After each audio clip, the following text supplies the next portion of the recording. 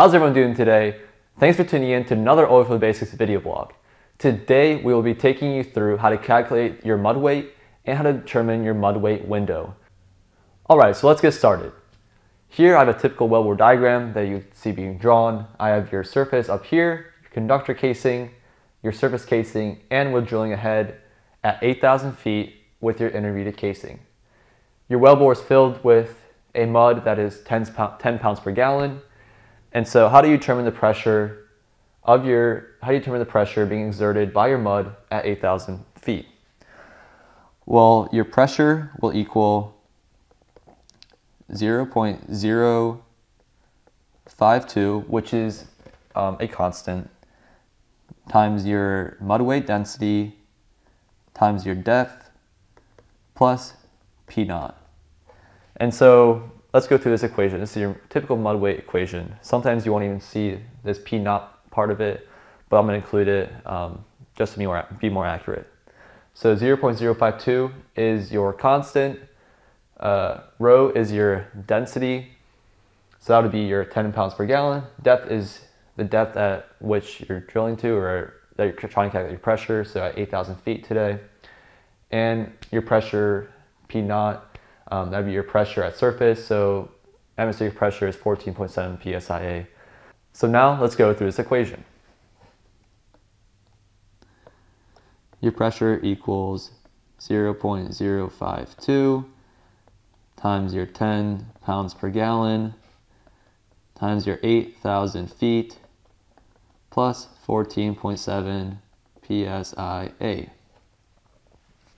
And so as you see, let's go through this again. This is in your pounds per gallon. This is your constant. Your pressure will be in psia, and 8,000 feet, which is your depth that you're trying to calculate the pressure exerted by your mud. And so this right here, again, is your atmospheric pressure, which you can include if you want your value to be in psia. And so your pressure at 8,000 feet exerted by your mud will be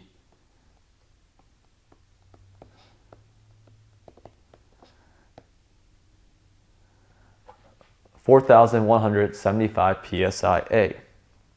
And so now let's determine what your normal pressure of your formation should be. And also let's determine what the pressure must be in order to fracture the formation. Now let's go and try to figure out those values and ultimately determining your mud weight window.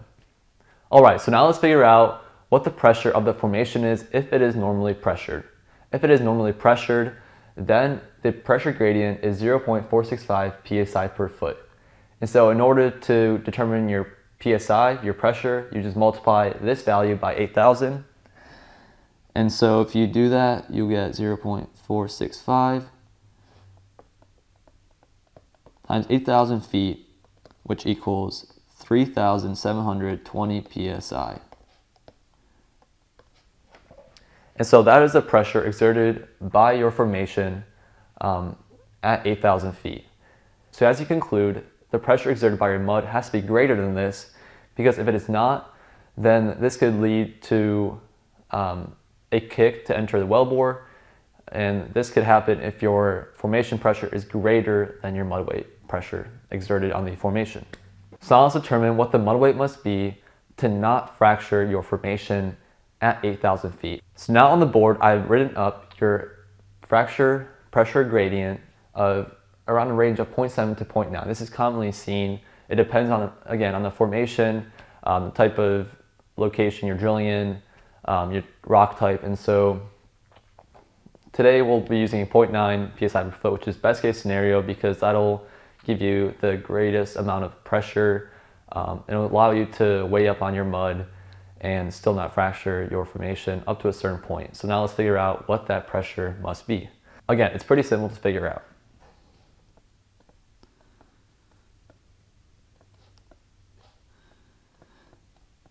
So that's your fracture pressure at 8,000 feet.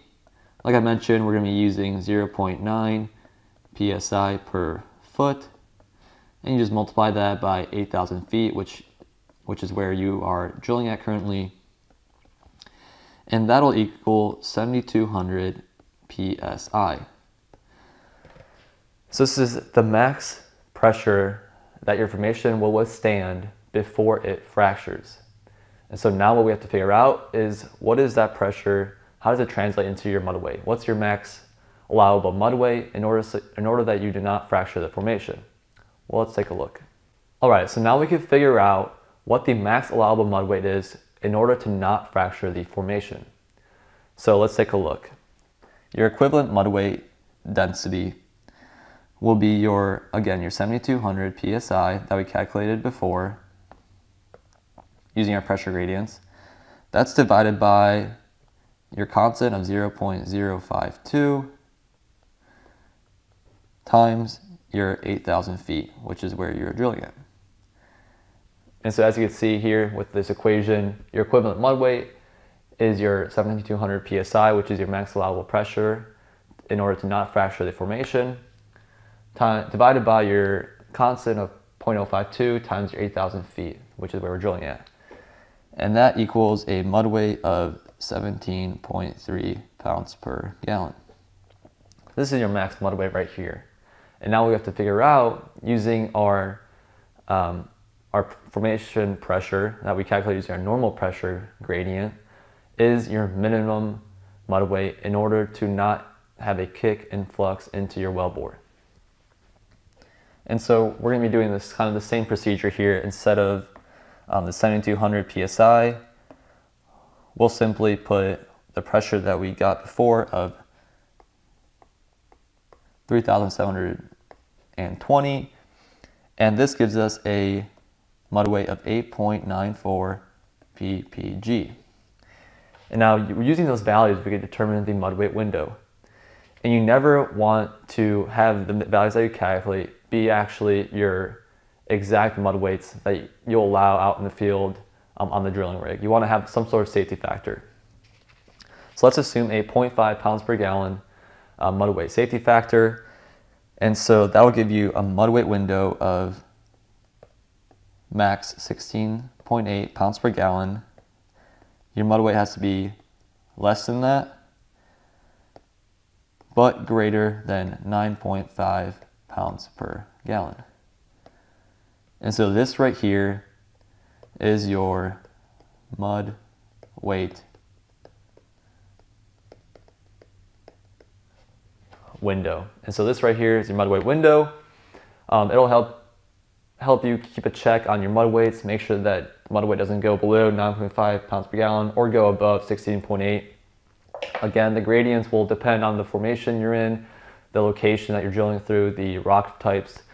These are just numbers that we've been taught in school and that we've seen before out on location. And so with that being said, I hope you enjoyed this video. You learned how to calculate your mud weight window. If you have any questions, please leave them down below. And again, if you want to learn more about upstream oil and gas operations, check out our course at oilfieldbasics.com. We have a great comprehensive course that goes through the unconventional shale plays that are extremely relevant in the United States today. And so with that being said, thanks for watching, and we'll catch you in the next one.